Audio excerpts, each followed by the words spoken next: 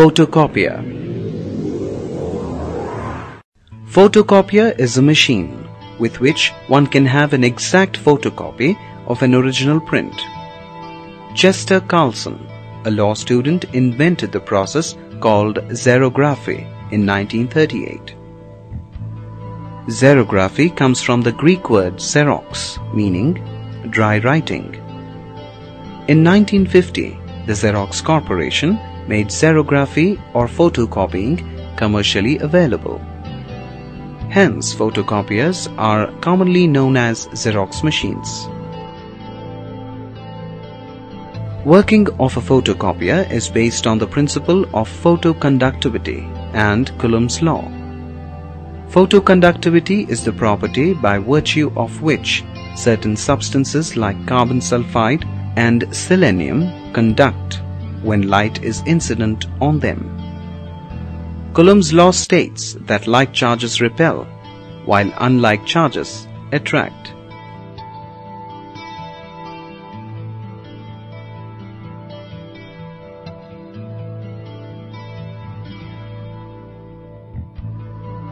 The user end of making a photocopy begins with a few basic steps like opening the copier lid, placing the document to be photocopied on the glass, and then covering it with a plastic sheet. Selecting the options you want, like number of pages and enlargements. Pressing the start button. What happens inside the copier when we press the start button is amazing. To know what is taking place inside the copier, we have to first understand the parts of the copier.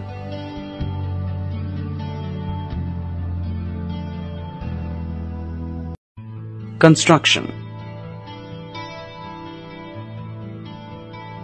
A photocopier consists of an aluminium drum whose surface is slightly oxidized. Over the oxidized surface, there is a thin layer of selenium, which is a photosensitive material.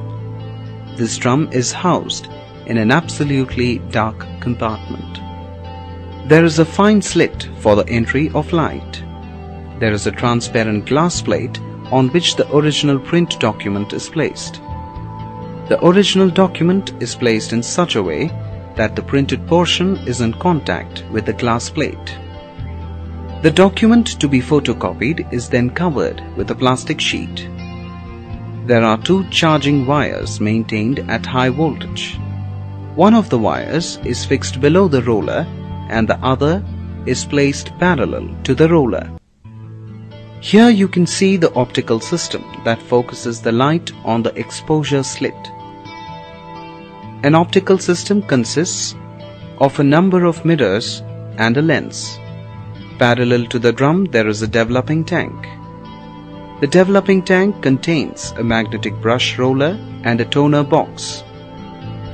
The toner consists of a special black substance that melts on heating. The carrier consists of very tiny beads. The mixture of toner and carrier beads that cling to one another is called a developer.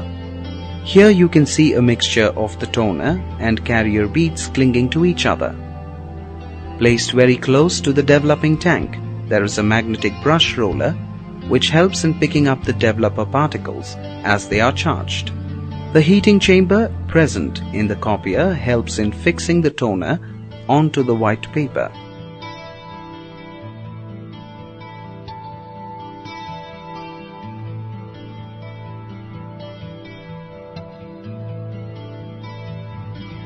Working of a photocopier.